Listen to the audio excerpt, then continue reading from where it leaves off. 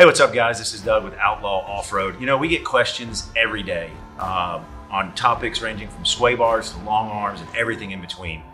And obviously, we've got answers to those questions. We answer them all the time, but we wanted to make a video series for you guys to get into those questions, answer those questions for you, give you the right information, help you cut through all the stuff that you may have seen, some of the bad information out there. So that's what we're going to do right here, right now. So let's get after it.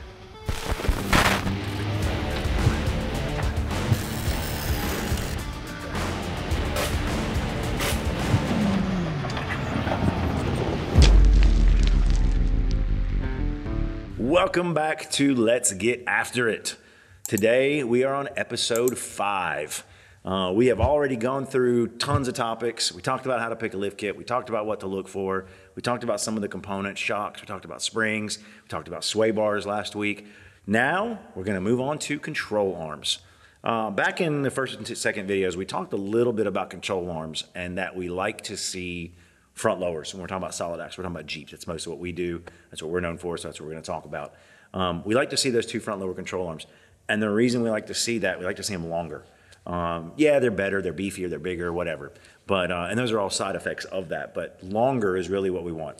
When you're lifting that vehicle, you're rotating those axles in, and you're lifting them kind of in and up. So control arms are going to help to push that back out under, restore some of that caster, so the alignment angle, which is basically the front to back rotation of that axle. Mostly that's going to have an effect on the road, 40, 50, 60, 70 plus miles an hour. It's that effect of, am I driving a sailboat on this highway and am I changing lanes involuntarily? It's not a good thing. We don't want to do that. So caster being proper for the lift height, 5.5 degrees for some vehicles, 5.5, 6, and that's vehicle specific. But to get that number right, super important on how that thing's going to ride. Not really off-road. A lot of people say, oh, I need control arms for off-road. No, not really.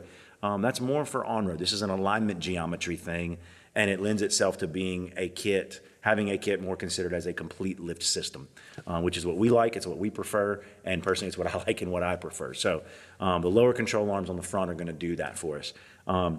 Lower control arms on the rear, kind of doing the same thing, but it's not really the second most important set. For us here at Outlaw Offroad and most lift companies, the second set that we replace is the rear uppers.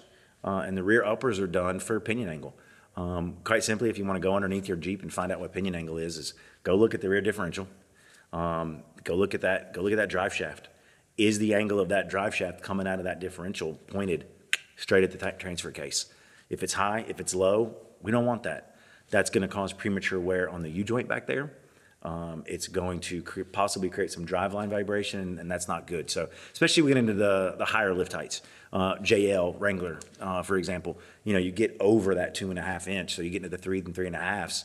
You're lifting it enough where the factory arms are pulling that pinion high. It's not going to be the right angle, and you can probably see yourself getting some driveline vibration. So we use those adjustable upper arms in the back to adjust that pinion angle and get that thing pointed right at the transfer case. So caster on the front, pinion angle on the rear. That would get you 4 arms. Not really a thing to jump to 6 arms. Most companies, the vast majority of them, are going to go straight from 4 to 8. And the reason we do that is because at 8, we now have full adjustability. We have our caster right. We've got our pinion angle right. Now we've actually got our wheelbase right too. So we can move those arms around to get all of those angles right. This comes into play big time when you're trying to fit big tires. If your axles are not centered front to back in those wheel wells, you're far more likely to have rubbing issues. You're going to have some axle alignment issues as the suspension cycles, all bad things. So when we're able to dial in caster, dial in pinion, front, rear, everything, and now we go back and we get that wheelbase. So we talked about the napkin effect in one of the previous videos. When you lift it, axles come like this. Now we can get them right back like that where we want to get them. So that's kind of the effect of having all 8 arms. Honestly, most kits that we install, most of them are going to be 2 arms. I mean, that's going to work for most people. It's going to get that caster right. It's going to give you that feel on the road. Those are going to be the 2 arms that you need. Everything beyond that is an upgrade. And that's fine. If it's in your budget, if it's going along with your idea of your build, your vehicle, your situation, great. And we do a ton of those too. But just make sure that you're getting the right arms for your kit, the right number of arms, and that you're addressing the right problems. Now, getting down into control arms, there's adjustable arms and there's fixed arms. There's companies out there that make outstanding non-adjustable arms. You don't need an adjustable arm to be, a cool wheeler. You need an arm that's going to work for your situation. A lot of people like maintenance free. There's companies out there that have great arms with great joints that are maintenance free. Sure, you can rebuild them if you need to, but you don't have to maintain them, at every oil change or every other oil change, or take them apart and rebuild them every 5,000 or 6,000 miles, every couple wheeling trips. So there's certainly those arms out there that you do that with that are adjustable. If you want to get really, really dialed in, or you really think that you might change lift heights later, or there's a reason that you would need something adjustable, if you actually think you're going to adjust your arms down the road, by all means, grab an adjustable arm. Tons of great ones out there. Tons of great companies make them. If you're not looking to change lift heights down the road, or you're not looking to get just super dialed in, you can save a lot of money, a lot of time, a lot of maintenance by going with a set of fixed arms. Generally, uppers are always going to be adjustable, so that's just a thing. But when we talk about adjustable versus non-adjustable, we're generally talking about lowers, the bigger ones, the longer ones, the beefier ones, and you can save yourself some money, some blood, sweat, and tears by getting non-adjustable if that works for your situation. But you can certainly do that. So think about when you're looking for a lift kit, talk with a professional. Obviously, you can call us. We can talk about it with you.